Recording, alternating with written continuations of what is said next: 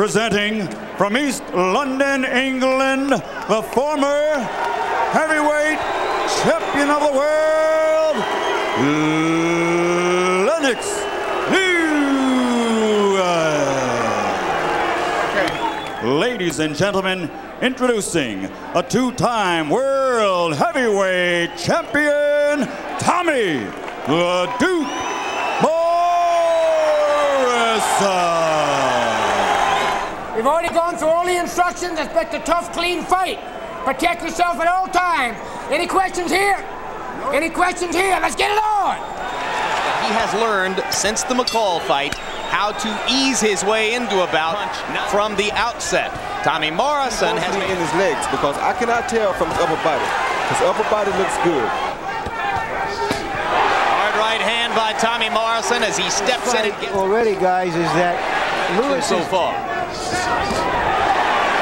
And the reason that they think this is a bad habit is because the best missed a couple of them so far.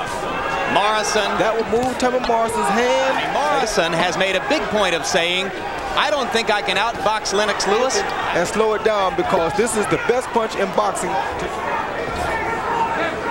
Lennox using this jab like he is going to be very difficult. You look at him. The weight that Lennox has added. As formidable a picture as there is in the heavyweight division. Lewis is old. He's gained weight in all the right places. It must be he's a very intimidating picture just looking at him for a person like Morrison. But Lewis's jab has dominated the action already.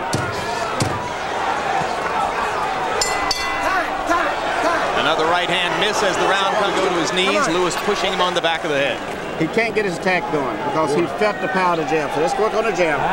Let's take it away from him by using more jabs, more sevens. He's trying to force an opening rather than merely wait for an opening as he has often done.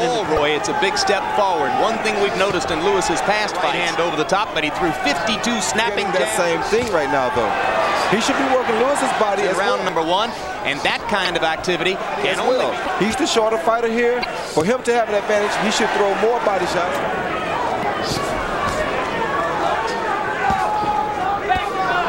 Emanuel Steward's reworking of Lennox Lewis's fighting style. Sneaked the left hook past Lewis's right hand. It was partially blocked. Later in the fight, if he started in the corner, Tommy was breathing, long stride, and there's a good body shot. Good body shot by Morrison, but he goes down, so score it a knockdown for Lewis. I thought it was a left hook. The fighters had their backs to us. That's what happens to Morrison. Lewis just to move his head more. He makes himself a still target for Lewis.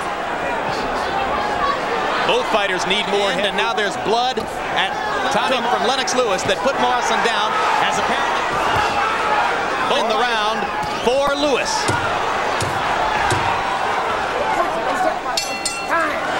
This is the best Lewis we've seen in a while. Much more measured, less wild. We're letting him fight his fight here because we're at the end of his punches. Okay. Wide open for too long of a period of time.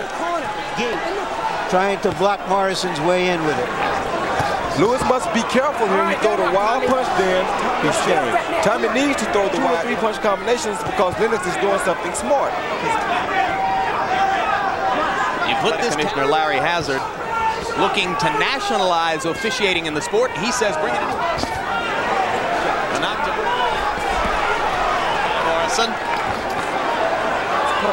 He has more leverage out there. It's harder for you to hit him from more. It looks like Morrison was correct when he said there was no way he could outbox Lennox Lewis as he goes right after the eye that he bloodied in the last round. And you're in his punching reach, and he is not in yours. So how is Tommy between Morrison's punches, which is what I told you would be a problem for him. Let him go, Lennox. Let him go, Tommy. This fight is one step in that direction. Put this talent together with real knowledge, and you've really got something. But that's always been the case. He's starting to look like it's falling slightly. Listens to Steward and elects to walk on in. He's going to give Morrison. The way he's throwing that hook is almost as though he's been watching some time in the decade of the 90s that Tommy Morrison's been punches, so he can slip them and get inside. I can tell you one more thing that I can see. Morrison is getting a little closer to Lennox. This means that It's almost like backing a cat into the corner if you put your That's what I just said. It's almost going to be like Morrison outboxing him. He should work on trying to counter that jab. Landed a big but grazing right. Third round coming to a close. If he falls, he'll have to be very careful of that right hand right there. Though he's been watching some Roy Jones tapes or something. It's not that good. Once he gets inside, he has to stay inside. That right there is not left hook for Lennox Lewis. And if Morrison keeps standing out there, if I were Morrison, I would be content with that. He's never been noted as a left hooker. It's been his most. Make him fight him much harder than he is doing right now. There's a right hand by Morrison. Mills Lane gets him at the distance again, and Lewis landed a right hand. And that's what Tommy just tried to do, countering over the jab with the right hand. A straight right after the opening exchange, but letting Lennox dictate the pace, you can count for a 12th knockdown because he will go to Morrison to beat. So far, he has not been able to slip shot at a time, hoping to tire Lennox in the later round. Get off that neck. Hey, get off that neck. Come on, let's go. Tommy Morrison. I wouldn't try to walk him down. I would sit there under his left eye, but he's starting to connect more and more free throws. Powerful, sharp punches. He's landing more punches. Morrison maybe landing the harder shots, although there was Morrison out at the end of his jabs for the time being. He's eating it, and as long as that's the case, he won't get inside. Well, there he's inside. He can later we'll tell you exactly what's going on there. More and more frequently with those right hands as he steps inside. Body shot. Keep him off balance with the jab and just peck him until you set up a kind of ring awareness Lewis has not always shown in his career. Blood from the right eye of Morrison again. Morrison stepping in with the right. And lands a chopping right. Firing punches. You let him out too many times and you're trying to go high. You want to walk him down, just put your hands up tight and walk straight to him. He can't do shit. It's too much weight, too much strength. Morrison seems to tire automatically at the end of 4 rounds. Harold Letterman, how do you have it scored so far? 40 to 35, Lennox Lewis. I gave Lennox all 4 and appears to be losing his vision as time goes on. Lennox has an some purposes. He's never won a 5th round in his career, and as the graphic showed you, can't see the punches coming. Goes way down in this stanza. It happened again earlier this summer. About to take over now. Expression on his face. These things play a big role in a boxing ring. He's been very effective in the first minute of this round. Two things I get wrong for him. He's letting this mental thing get to him that you don't even have to want to get him out. By Lewis. All those punches. If you stay out of Lennox's range and he has the longest arms, then that means you're that much further out of your own range. Against Razor Ruddock. These fighters are very tired. The only thing is that under a minute in round number 4. Or check it, round number 5, I should say. Real good defense. Tommy's not getting through, and I think forgets his killing. His eyes are starting to swell, and this shit were blocked by Lennox Lewis's arms. And there's a monumental uppercut. Morrison went to one knee. Lane calls it a knockdown, correctly so. Morrison knew it. He went immediately to the neutral corner, and that right eye's looking pretty bad. I give up look on him. Lennox knows it. Lennox is just going to keep coming. And they're insane, so he cannot hit Lennox. Round in the 2nd round. How's your eye? Come on. I got this one. I got the left one. Give him a round, Doc. Give him a round. Oh, yeah, we're going to give him a round. We just want to see how bad it is. Okay. Tommy? Serious damage in this round.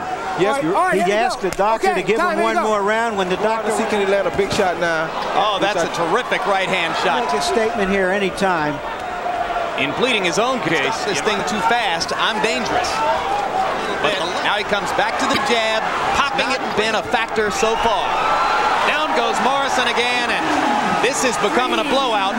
4, 5, Morrison is too concerned about his eye. He's letting his eye take him out of the fight. 3rd knockdown, and Lennox begins to showboat just a little bit. This is the round Morrison stopped Ruddock after taking a terrible beating. Close to a stoppage here. You get that sense. Down goes Morrison again, and I wonder if Mills has seen enough. 4, there is no 3 knockdown rule in effect. That's the 4th knockdown of the fight, and that'll do it. A terrific performance by Lennox Lewis. Defensively, he kept that right hand up so that he completely neutralized Tommy Morrison's outstanding left hook. His jab was harder than we've seen it before, more purposeful.